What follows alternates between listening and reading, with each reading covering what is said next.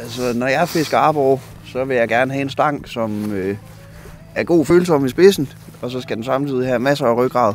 Fordi at jeg giver hård modhug, når jeg fisker store arbor i hvert fald, så kan jeg godt lide at klasse til den. Og så får jeg også typisk en del geder som bifangst, så derfor så skal gradet, det skal også kunne tøjre det.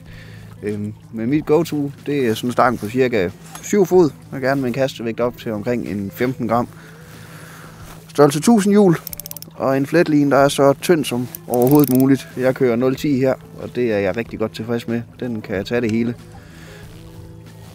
Jeg fisker meget med dropshot, som er sådan et setup her, hvor du har krogen frit hængende og bly i bunden.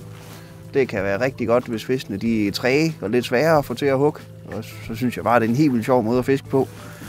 Hvis jeg skal afsøge en masse vand, så vil jeg gerne fiske noget mere traditionelt, som det her.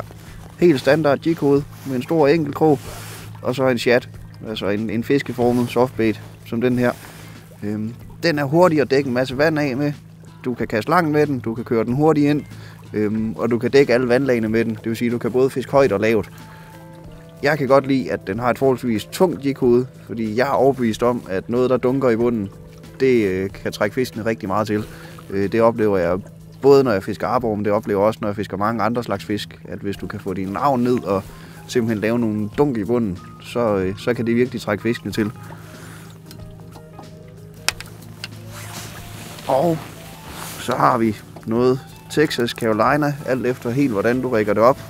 Men som det her, hvor du har en stor enkeltkrog, der sidder gemt lidt i avnen, og så sådan et lidt kejleformet hoved foran, som udgør vægten.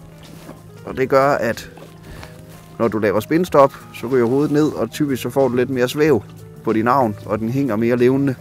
Og det her, det kan være rigtig effektivt, hvis du skal ind og fiske i grøde og åkander og den slags, fordi at der får krogen ikke fat på samme måde. Så det er mine 3 go-to-metoder til arbor, det her.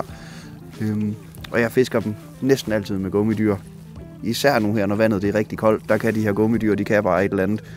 Hvis det er varmt, så kan jeg godt finde på at fiske med små wobbler, som jeg fisker meget aggressivt. Men så snart det begynder at lugte efterår, så er det gummidyrene, der kommer frem.